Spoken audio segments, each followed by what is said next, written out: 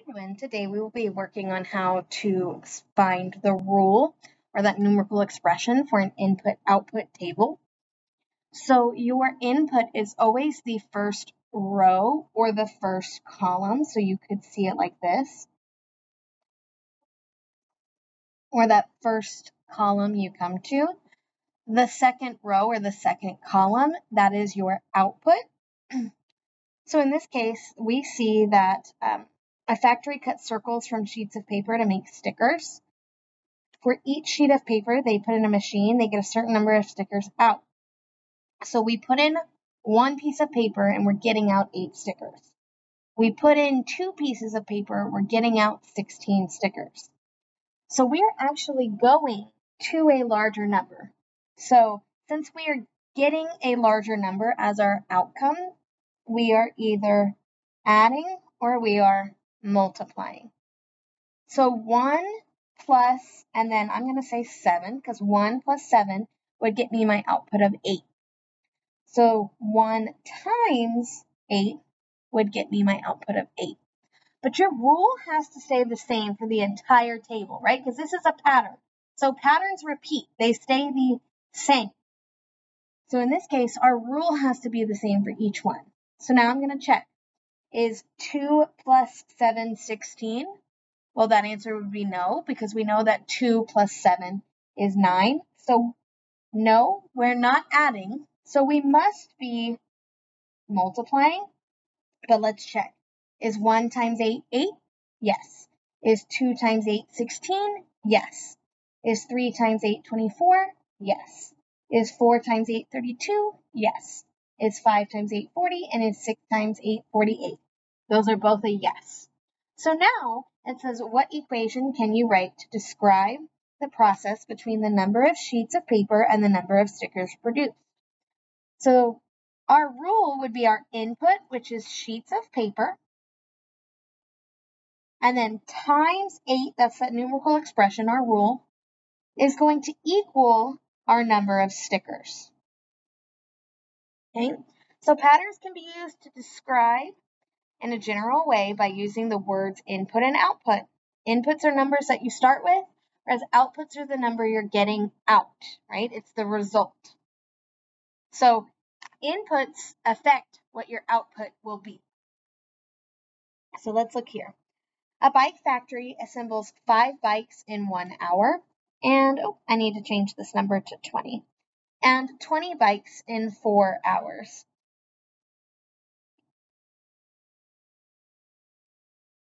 So I'm just going to go ahead and fill in that information.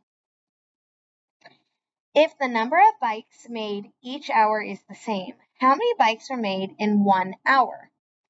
So I put in 5 bikes, I'm getting out 1 hour. So 5 bikes took me 1 hour.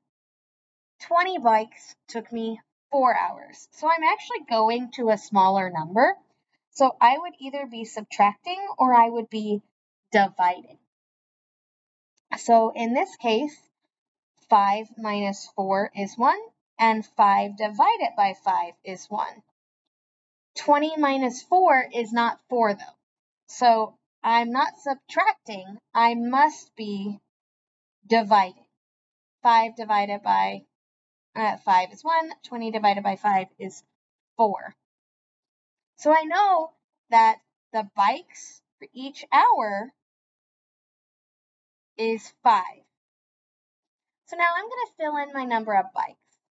I'm going to say 5, 10, 15, and then we're going to go 25 and 35. So, we want to complete the table to figure out how many bikes are assembled in 7 hours. So I just kept adding 5 across the top here until I got towards the end, because I skipped a number here because we're trying to find in 7 hours. 10 divided by 5 is 2. 15 divided by 5 is 3. 25 divided by 5 is 5. And 35 divided by 5 is 7.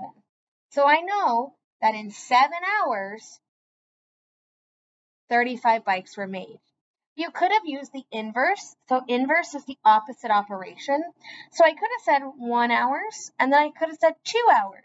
Well, I know if my rule was to divide by 5, I could use the inverse, the opposite, to find the input. So the opposite of division is multiplication. So I could have said 2 times 5 is 10, 3 times 5 is 15, 4 times 5 is 20, 5 times 5 is 25, and 7 times 5 is 35. So now I have to write that equation, which would be bikes divided by 5 gets you your hours. And then this just repeats the process. So let's go ahead and do this. I know I'm going to a smaller number if I look here, 100, and I'm going all the way to 5. So I'm either subtracting, and that would be by 95, or I would be dividing, and that would be by 20. So how many blocks are in 9 boxes? Well, let's fill out the table. So we know that there are 100 blocks in 5 boxes. There are 60 blocks in 3 boxes, and there are 80 blocks in 4 boxes. Well, can I even take 80 minus 95? No. So then I have to be dividing. So that would be my answer. I'm dividing. So let's fill this out. 40 divided by 20, or turn it around and think what times 20 gets me to 40, which would be 2. And then same thing here. I don't have my input, so I have to use that inverse operation. The opposite of 20, the inverse of divide by 20 would be to multiply by 20. So I would take 9 times 20, which would get me 180. So there are 180 blocks in 9 boxes. And then my equation would be blocks divided by 20 is going to equal the number of boxes that I need. And this next part, it gives you all your information, but make sure that you are reading carefully because your input is the number of tickets. Your output is the cost. And in this problem, it words it backwards. It costs $30 to buy 2 tickets. So 2 tickets cost me $30. It costs me $60 to buy 4 tickets. And it costs me $120 to buy 8 tickets. It wants to know the cost of 7 tickets, and I just chose 5 and 7 so we could complete our table. So now I have to find the rule. So I bought 2 tickets, I paid 30. I bought 4 tickets, I paid 60. So I am going to a larger number. So I'm either adding or I'm multiplying.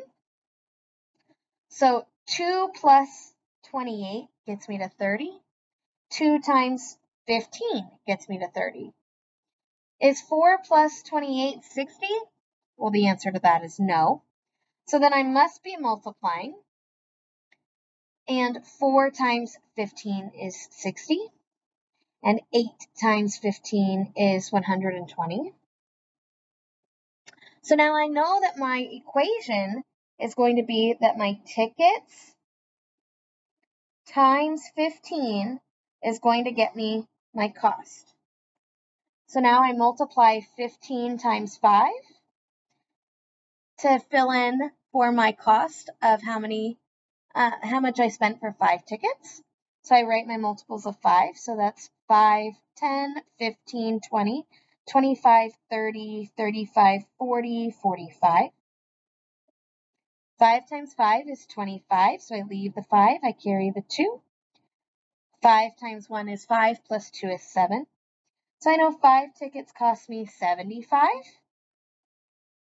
So now let's find 7 tickets. So that would be 15 times 7, and I write my multiples of 7.